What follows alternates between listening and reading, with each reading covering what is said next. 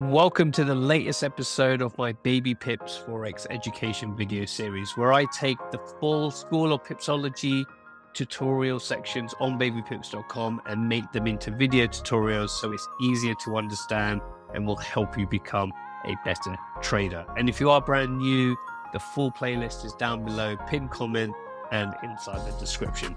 So we're in the elementary school, the last grade, grade 5, talking about popular chart indicators, where in the previous video we talked about Bollinger Bands, and in this video we'll be utilizing Keltner Channels, which is very similar to Bollinger Bands but with a slight tweak. And if we go into the tutorial video, it has been made by a chap called Chester Keltner, and very similar to the Bollinger Bands, it consists of 3 lines.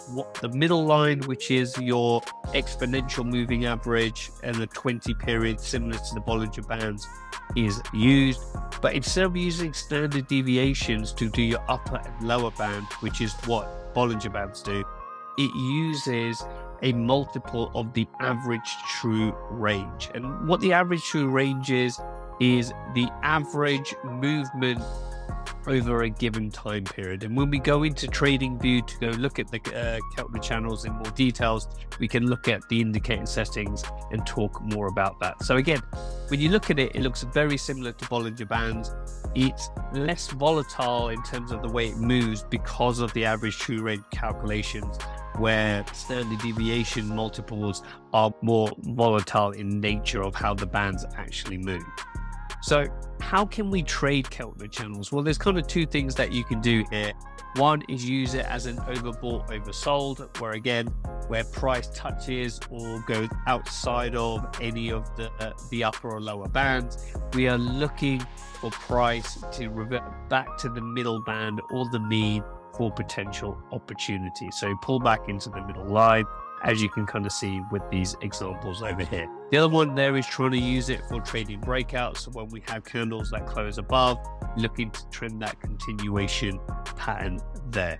So if we head over to TradingView, we have the Euro GBP on a daily time frame, and again, for those who watch the Bollinger Band videos will know that this looks very similar to the Bollinger Band, as I mentioned before. So again, this is a free indicator on TradingView. If you just start to type in Keltner channels, you'll see it there, which you can add to your charts. Now I've used the default setting, which is a 20 period simple moving average. We then have an ATR multiplier by 2, and then the ATR length, which is 10 periods. So what it does, because we're on the daily chart, it will look at the last 10 days, the average movement across those 10 days, and then plus it from the current price to get the upper band and minus it from the current price to get the lower band. And that's how we determine what those bands kind of look like. So you can see here is we have a number of ways that we can trade this pair. As it talks about in the tutorial, you can see various opportunities on the high and the low end of where we are getting touches to the upper or lower Bollinger Band, and we are getting reversions back to the middle band. Even this touch here, to a certain extent, you could do there. So that's one way to trade this.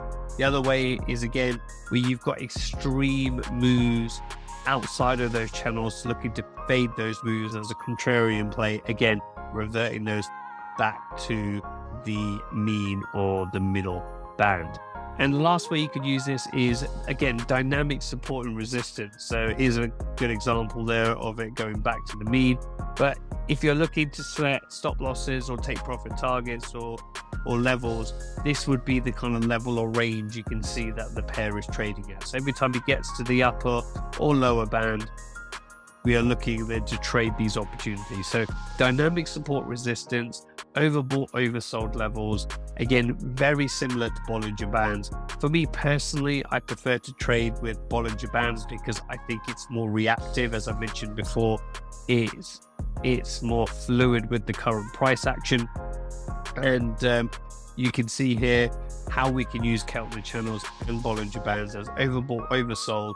But again, as always, use them in combination of other indicators. And again, check out the next video on the screen, depending on where you're watching this. If the next section is there, the full playlist is also there, as well as other trading tutorials. And I should see you guys in the next video.